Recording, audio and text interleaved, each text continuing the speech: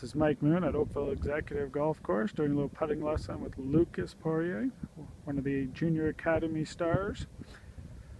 We're going through a mental drill on how to read putts. Now, if you notice, he stood behind the ball, right behind the ball to look at the line. On your mid to range long putts, you want to ignore the first 10 feet of that unless there's a severe hill due to the fact that there's too much speed on the ball to carry or worry about any break.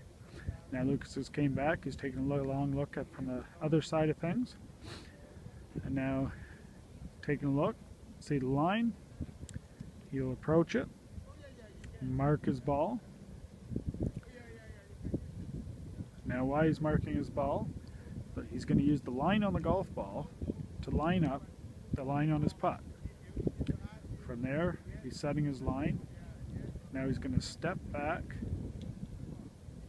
and take a look, make sure the line on the ball is correct with the line that he's looking at. He's readjusting it, and now he's going to hit his putt, take a few practice strokes, get ready,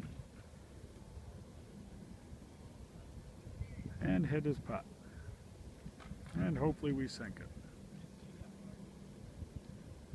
Now what I suggest is just 1 to 2 practice swings. We're just doing a mind drill, he's getting used to it, so he won't be taking this long.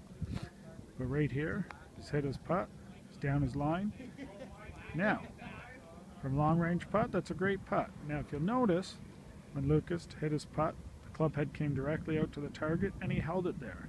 That's a key for all juniors to keep yourself on line. This is Mike Moon, www.mikemoongolf.com, Mind Over Matter Golf Schools.